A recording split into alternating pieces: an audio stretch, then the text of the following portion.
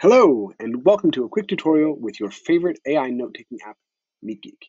In order to have the MeetGeek bot record, transcribe, and summarize your calls, first the bot has to join your calls. And so this tutorial is going to show you all the different ways that you can have the MeetGeek bot join your calls. This is the upcoming meetings page on your dashboard. You can access it from here.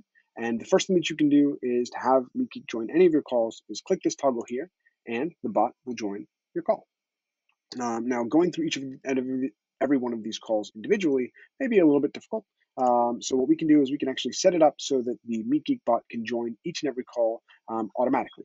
So the way that you can do that is over here. You can have it either join all of your calls, so just the ones, not just the ones that you've hosted, but any call that you're a part of, or just the events that you've hosted, for example. And you can also set it up to only join events of certain meeting types. So you can have it only join your Google Meet meetings.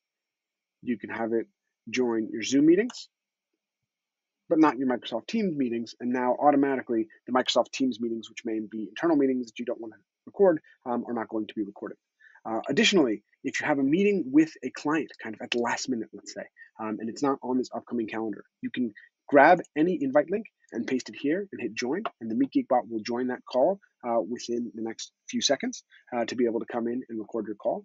And then let's say there's like a recurring call that you have with a client and you want the MeetGeek bot to be at every single one of those calls. What you can do is actually invite MeetBot at meetgeek.ai to that calendar event.